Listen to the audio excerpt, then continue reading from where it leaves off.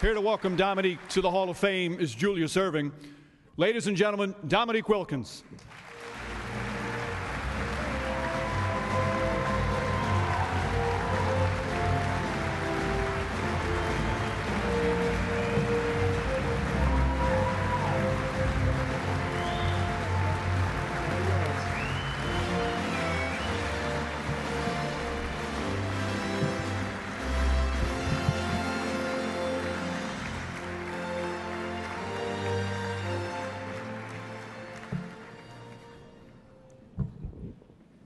Wow. I'm surprised I made it up those steps. You know, first I would like to say thank you to Doc. I mean, I grew up wanting to be like Dr. J, and he's like a big brother to me in a lot of ways. And, you know, I was saying to him earlier when I was a kid how I used to take this wig and run around the court with number 6 on, trying to dunk. My wig never stayed on, but it looked good going up. And there would never be another player like Dr. J. He was the guy that pushed me more than he knew. I wanted to be that guy to stand beside number 6 one day and say, you know, I actually played against that guy. And it's funny how life comes full circle. Here's a guy you wanted to emulate your whole life, and now he's introduced you to the Hall of Fame. This incredible feeling. And I'd like to say thanks, Doc. One and only, Dr. J.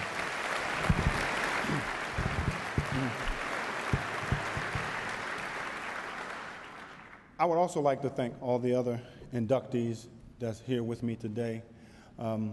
Guys, this is a wonderful class, and you guys don't know how much this means to me to be a part of such distinguished gentlemen, competitors, knowledge of the game, the will to win, and this just is incredible feeling. I was telling Charles earlier, I was saying to the media earlier, you know, Joe and Charles is a special place in my heart because we played in our prime against one another, fierce battles. But something I said about Charles earlier, and I want to say it again, he's the true meaning of a true friend because he was a big force in voicing his opinion. But you know, he's not shy of voicing his opinion about me being in the Hall of Fame, the 50 greatest, not just last year, but for years. And Charles, love you as a friend, man. You're a true friend. Thank you.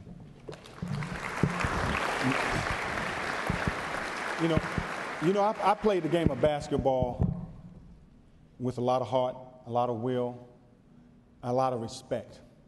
And all these guys here who are going in the Hall of Fame can tell you, if you don't love and respect this game and cherish this game and take something on, not just from a basketball standpoint, but from a human being. Because basketball taught me how to be a man.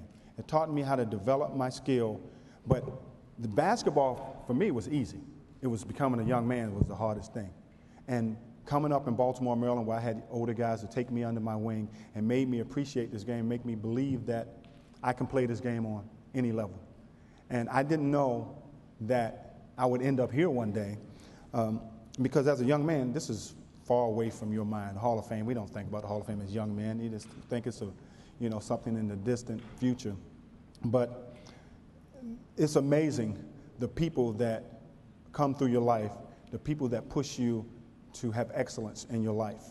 And, you know, it's so many people here I could thank, but I'll be all night, and I only got about 5 or 6 minutes, so, you know, I try to be brief. But the guys that I would first like to thank is those guys that I grew up with in Baltimore, Maryland, O'Donnell Heights, that really helped put me on this level. Going right into high school, a guy named Coach Dave Smith. Matter of fact, I ran into one of my teammates today I hadn't seen in over 25 years. His name is Bobby Parker, who made me understand how special this is, that people who you haven't talked to in many years still show the love and respect for you to show up and support you. And I just want to say, Bobby, thanks for coming. It's good to see you, and we won't lose touch again, I guarantee you. I like to thank the University of Georgia. Actually, before I get, I want to thank my high school, because Dave Smith was the motivating force in my young career. And he refused to let us quit. He refused to let us give up. And it's a poem he used to make us say every day called Don't Quit. I'll get to that in a minute. I'll give you a couple lines from that. But at the time, I thought it was silly, but it meant a lot to me over the years. He was the guy who took all of us under his wing and made us believe that we couldn't be beat. And we ended up winning 76 games with 1 loss in 3 years under his tutelage. That's still an incredible record that hasn't been broken in the state of North Carolina. So I was very proud to play for Coach Dave Smith. So wherever you are, Coach, we love you. And hey, you're the main reason why I'm here, and we really appreciate you as a person as well as a coach. I also would like to thank Coach Hugh Durham, with the highest, squeakiest voice probably in basketball.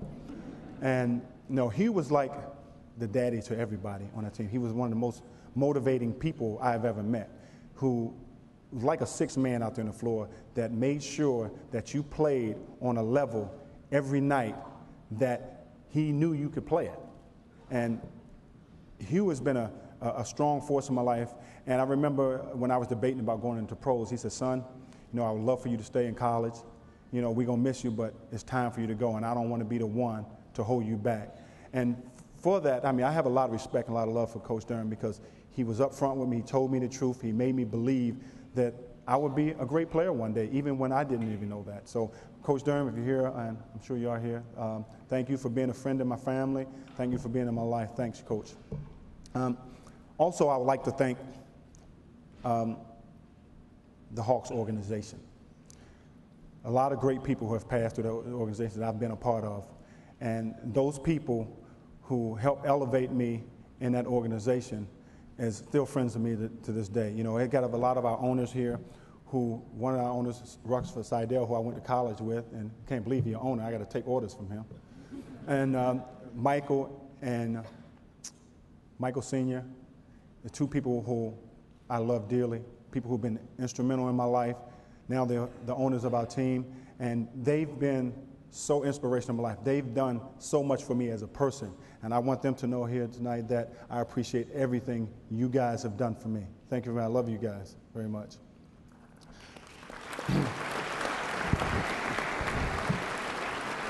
I also like to thank the rest of the Hawks organization. It's hard to get to everybody, but from Bernie Mullen to Billy Knight to Arthur Trish to all those people who's been instrumental in my success in basketball on and off the floor. But I have to give a special thanks to one of my best friends and one of the most fierce competitors I ever played with is Doc Rivers.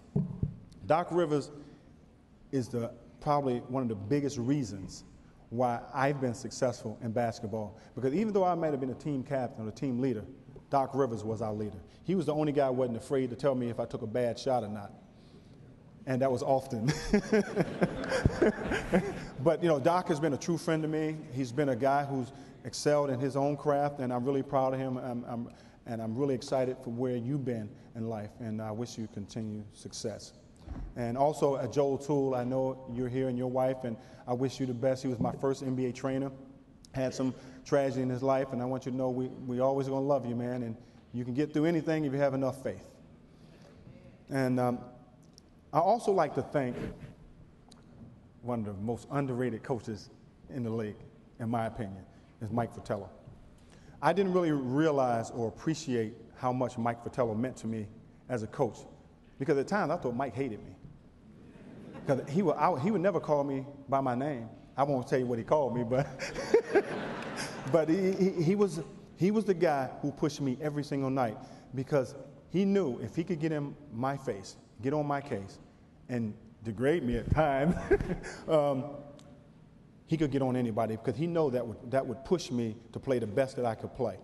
And I remember him at times pulling me aside, going out of the locker room. He said, okay, let's cut the crap, Nick. Go win the game for me. If I can do this to you, I can do it to anybody on this team. You are a leader. Get out there and play. And I have a lot of respect for Mike, because Mike taught me the game on a whole different level. And we used to call him the littlest big man in town, and because he wasn't afraid of anything. And I want to tell you, Mike, I love you as a friend, as a coach, and I hope our friendship go a lifetime. Thanks a lot. And I also like, thank you. I also like to thank my family, my mother, Gertrude, who's been the backbone of our family, who really, really focused on succeeding in life. I mean, to take 8 kids out of projects, to raise 8 kids by itself is unheard of, and in today's world can't be done without having some sort of problem with your kids, in the process. And Mom, we all love you and appreciate all you've done for us. My sisters, Wanda, Cynthia, April, Dolly. My brothers, John and James. My brother, Gerald, who had a great career in his own right with the New York Knicks most of his career. And I have to give a special word to my nephew, Damien. I never got a chance in the last 2 years since he got drafted to really say something to him. And I wanted to tell him that I'm very proud of him. He'd been through a lot. Nobody believed this kid could play. A lot of talk, well, he's Dominique's nephew. We don't really be the guy to cut him, you know. But through hard work and determination, and I remember telling him, I said, hey, if nothing wrong with making it the hard way, you take that Wilkins name and you make not only yourself proud, you make your dad proud, you make your family proud, because I know you can do it. And he proved all the doubters wrong. And now he's an NBA player with the Seattle Supersonics. And I want to say to Damien, I love you, son. You made us proud. All right.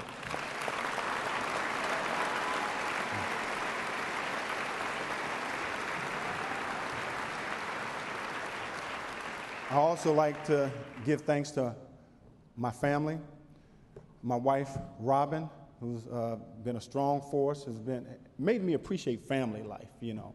And she's been a rock for me, and sweetheart, I love you. And, you know, we're starting our own little basketball team here. I have my son, Isaiah, and Jacob here. And, you know, I'm going to try my best to teach them the same principles and values of this game and of life that I was taught. And hopefully I will be able to do a good job of that if they listen. So I want to tell you guys, I love you all. And it just goes back to those words my coach used to say, used to make us recite that poem, Don't Quit, when I was a kid. And if I can give you a couple of lines from it, if I can remember some of it, and Bobby's here, he knows what I'm talking about. And it was a very inspirational poem because it made us feel like we couldn't lose. And the poem was called Don't Quit. And it went, I'll give you a couple of lines, it says, when things go wrong, as they sometimes will, and the road you're trudging seems all uphill. When the funds are low and the debts are high, and you want to smile, but you have to sigh. When care is pressing you down a bit, rest if you must, but don't you quit. Because life is geared with its twists and turns, as every one of us sometimes learn.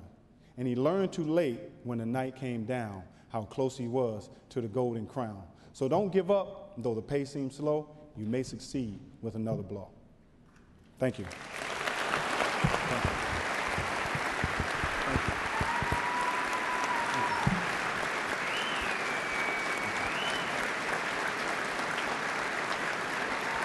Thank you. Thank you. Thank you. So, thank you. So in closing, I'd like to say to Commissioner Stern, it's what a wonderful job you've done with this league, and thank you for the opportunity and the pleasure and play for the greatest game on earth. That's the NBA basketball. Thanks to the Hall of Fame for inducting me and all the fans around the world who's been a part of our lives here. And I would like to give a special thanks to the city of Atlanta because, you know, you guys made me feel like I'm your native son, and I love you forever. Thank you.